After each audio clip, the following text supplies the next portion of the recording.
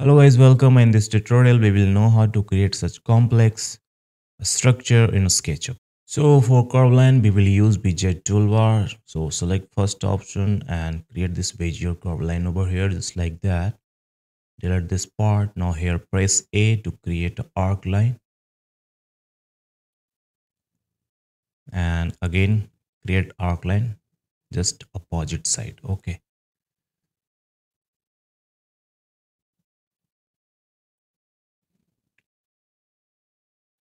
Now here we will use curviloft plugin. So select this connected line and click over third option, and here you can see that you have to play with this parameter.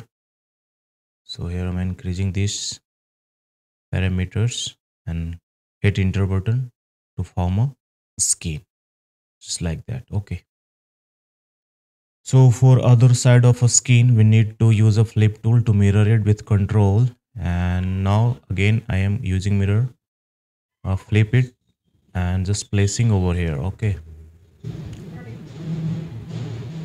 now just go inside this screen and select the edges only, and I need this connected arc line for a face. Okay, now here you have to use soap skin bubble plugin to,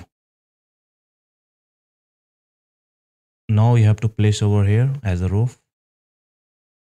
So here I have locked it, so I am unlocking it and going inside it and using a lattice maker plugin. So select all the skin and use lattice maker plugin, set parameters and click OK to form a lattice with a glass. Okay,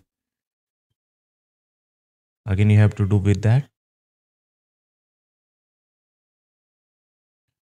And for top of the roof you have to use fredo pushpull tool to get some thickness.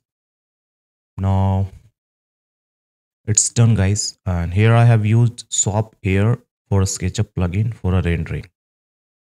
So just get a screenshot, set the architectural stride and click over the create option to create a stunning rendering within a minute.